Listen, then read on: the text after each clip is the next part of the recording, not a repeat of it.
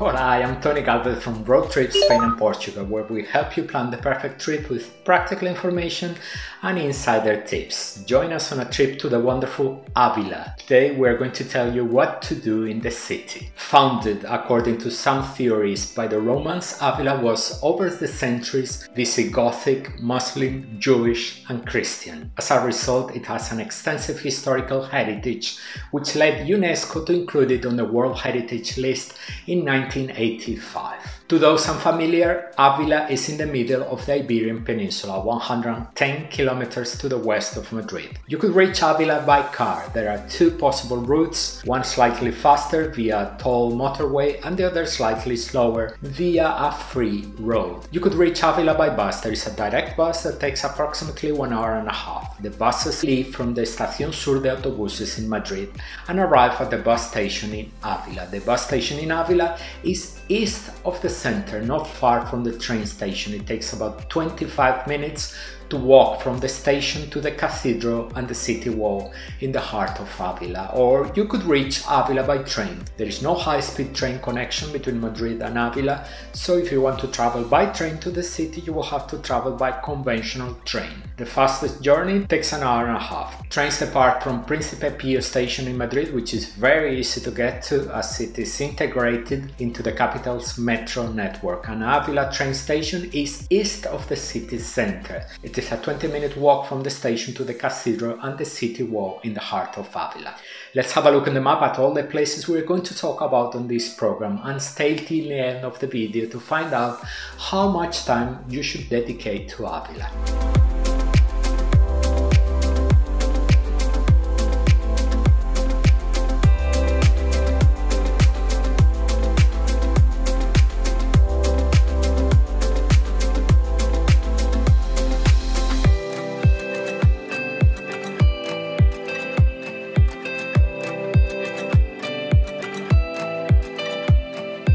Probably the most outstanding and famous place in Avila is its extraordinary city wall, La Muralla. The wall of Avila is a gigantic defensive barrier with a total length of more than 2.5 kilometers. The wall completely surrounds the historic city center and is the best preserved wall in Spain and one of the most splendid in Europe. The wall has a total of 87 towers, also known as cubes. To cross the wall there are 9 gates, some of which are truly spectacular, such as the Puerta del Alcázar, which looks more like the entrance to an impregnable castle, with its great defensive towers protecting the city. The wall was built on top of what was probably an older defensive structure. The wall as we see it today is a work erected in the Middle Ages, during the 12th century.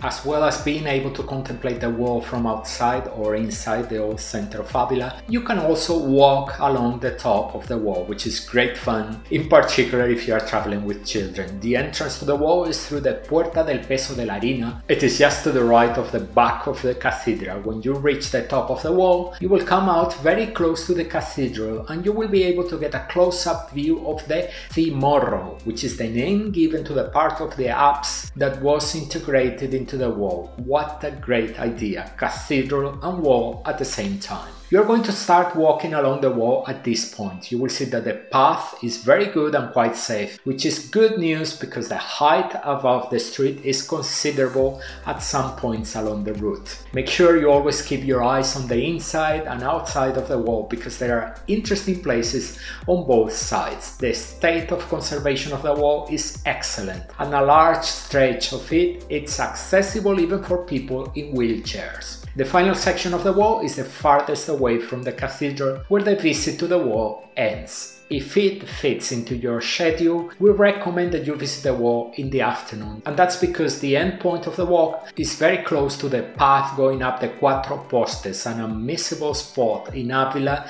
that we recommend visiting at sunset. We will talk about it later on the video. Of course, you don't have to pay to see the wall from the outside, but you do have to buy a ticket to visit the upper part of the wall. In the description of the video, we're going to leave a link to the website of the wall where you can check the opening times and updated prices. If you want to know our opinion, the walk along the wall is beautiful and very worthwhile. The Visit Avila tourist card pass includes the climb up the wall. Avila's second must-see is its majestic Cathedral of Christ the Saviour, in the heart of the old centre. When viewed from the outside, it is a cathedral with a format quite different from other Castilian cathedrals, because it was built to be a temple and a fortress at the same time. As we just saw visiting the wall, the apse of the cathedral, for example, is integrated into the city wall. The main part of the cathedral will have been built in the 12th century, having been completed between the 13th and the 16th centuries. Due to lack of funds, only one tower was built. Begun in Romanesque style,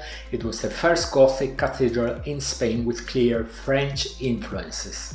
The entrance to the temple is through the western door, which is not the original door of the cathedral and is formed by a juxtaposition of parts belonging to different historical periods. When you enter the cathedral, you will see that its interior, in the shape of a Latin cross, is made up of 3 naves. The central nave is much higher than the side naves, and the walls of the central nave above the side naves are filled with stained glass windows that allow light to enter the church.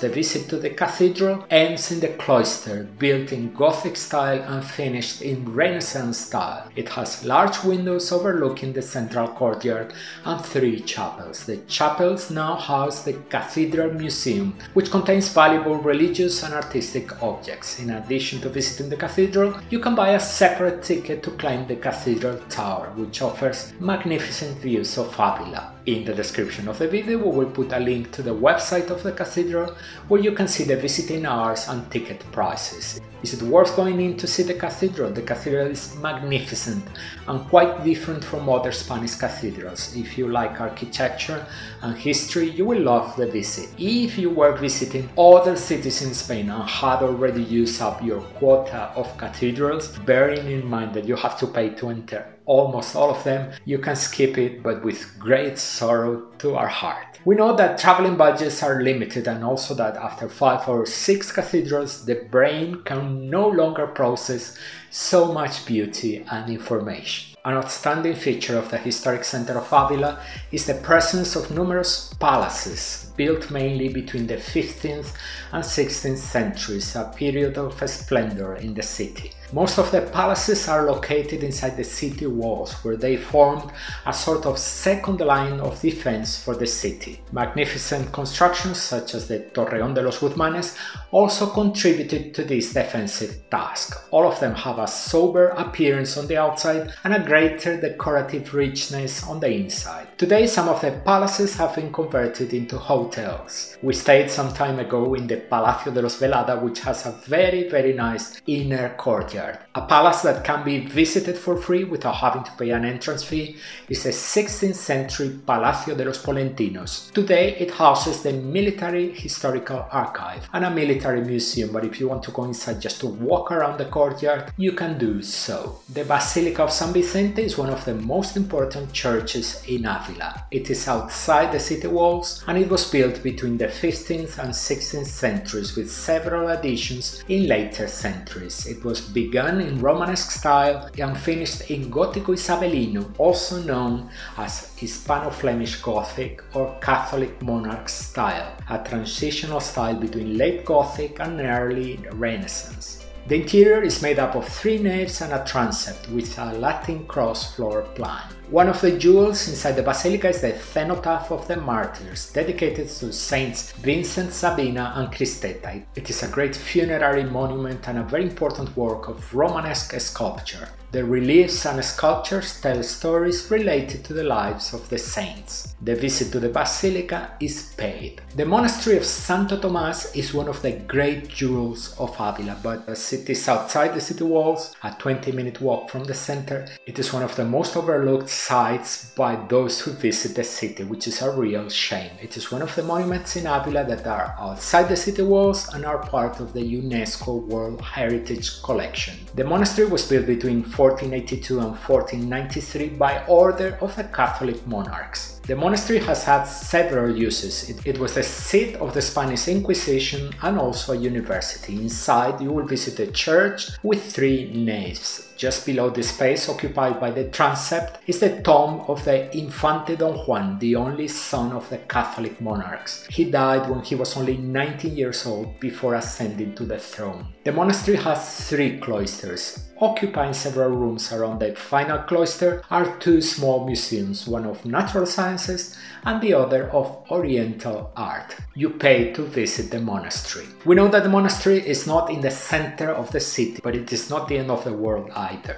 And we believe that the visit is very worthwhile, especially for those who have set aside enough time for Avila.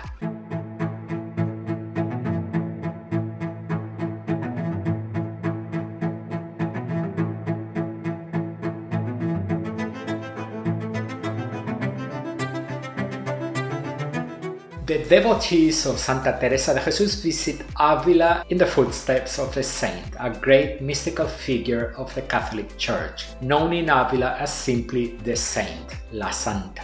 A very important place in Avila associated with Teresa de Jesus is the Church of the Saint, where Santa Teresa was born. That is, Teresa was not actually born in the church, but in the space on which it was built. The church was built in the 17th century on the site of her birthplace. In front of the church there is a sculpture of the saint accompanied by a pen and a book. It is a very beautiful sculpture designed so that everyone can sit next to it and have their photo taken. And in the same square to the right of the church facade is the Hall of Relics. And a short distance from the church on the street to its left is the Museum of Santa Teresa. The center of Avila, where the city walls, the cathedral and the palaces mentioned above are located, is a very pleasant place to stroll around, with a large number of pedestrian streets. In the more touristy areas, these streets are lined with shops selling souvenirs and handicrafts. There are remains of Avila's history hidden in every corner of the city. One of the most important spaces in the center is the Plaza del Mercado Chico, as if it were a small Plaza Mayor of Avila. The building that occupies the central space of the square is the Casa Consistorial, the seat of the Town Council of Avila. And to finish our tour of the must-see places in Avila, we go to the Cuatro Postes, the 4 posts, a place that, although it is outside the city walls, no one should miss. Not even those who visit Avila as a day trip from Madrid, and nobody should miss it because it is the viewpoint with the most spectacular views of the city. If you visit Avila as a day trip from Madrid, you will only get to the Cuatro Postes during the day, but the magic of the place comes when evening falls, the perfect time to climb up to the viewpoint. The sight of Avila bathed in the evening light is very special, and just to experience that moment alone would justify sleeping in Avila for at least one night. It is very easy to get to the Cuatro Postes. There is a well-maintained path that starts at a point halfway between the Exhibition and Conference Center and the Church of San Segundo. It is well lit, so returning after dark is no problem. What we recommend you to do is to visit the wall in the afternoon, and when you have finished your visit, continue on to the Cuatro Postes. The end point of the wall tour is quite close to the path to the 4 posts. On the way back after sunset, take the opportunity to return to the center along the outer part of the wall, which is beautifully illuminated at night. And let's quickly mention several typical foods from Avila which you should be familiar. The first is judiones del barco de Avila. They are large white beans which are usually prepared accompanied by various sausages. The second food is the veal from Avila. It is prepared in many ways. The most famous of these is the chuletón de Avila. And finally, a delicious and traditional sweet, the yemas de Santa Teresa, also known as yemas de Avila. The name reflects the devotion felt in Avila for the saint. You will find the yemas in bakeries, specialty shops and souvenir shops everywhere. The yemas are made with eggs, cinnamon, sugar and lemon. They are round and slightly orange in color and they are delicious. Several times along the video we have mentioned the entrance fees to the monuments. The tourist office of Avila sells a pass called Tarjeta Turística Visita Avila, which we find quite interesting. The pass allows you to enter, among others, the following monuments of Avila mentioned in the video: the wall, the cathedral, the Monasterio de Santo Tomás, the Basilica de San Vicente and the Museum of Santa Teresa, in addition to 6 other monuments that we have not talked about. In the description of the video we are going to place a link where you can consult the price and conditions of the pass. We used it and thought it was a great investment. To find out if it's worth buying the pass for you, you will have to analyze how many attractions you intend to visit and calculate their price separately to see what works best for you. The pass is valid for 48 hours. And with the pass we have reached the end of the video. We are now going to try to answer a very important question about Avila. How much time to dedicate to the city? Many people think of Avila as a day trip from Madrid, and until not so long ago that seemed like a good idea to us. But we have changed our minds. Avila has many interesting places and it takes a long time to visit them.